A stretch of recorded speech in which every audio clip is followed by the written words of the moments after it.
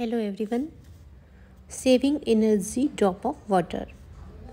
Water is really very precious. Critics go to the extent of saying that the third world war may be fought on the issue of water. There are various reasons for such a huge water scarcity. The most important is the villainy of man. He has done maximum harm to the basic ecosystems of this world.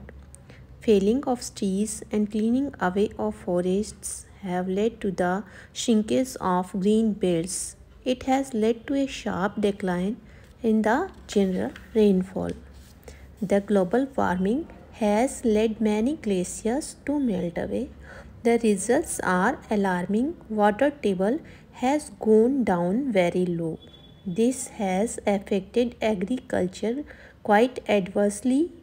Canals, tanks, tubes and wells cannot cope with these growing demands of irrigation. In cities, population explosion has caused alarming water scarcity.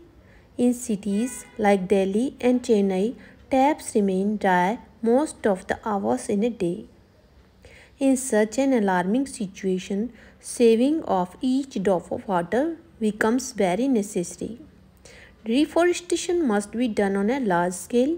Water resources and the basic ecosystem shouldn't be tampered with. The harvesting of rainwater has become very necessary. Conservation of rainwater should be given the top priority. Only sustained efforts and comprehensive water conservation schemes can save our meager water resources. Thank you for watching.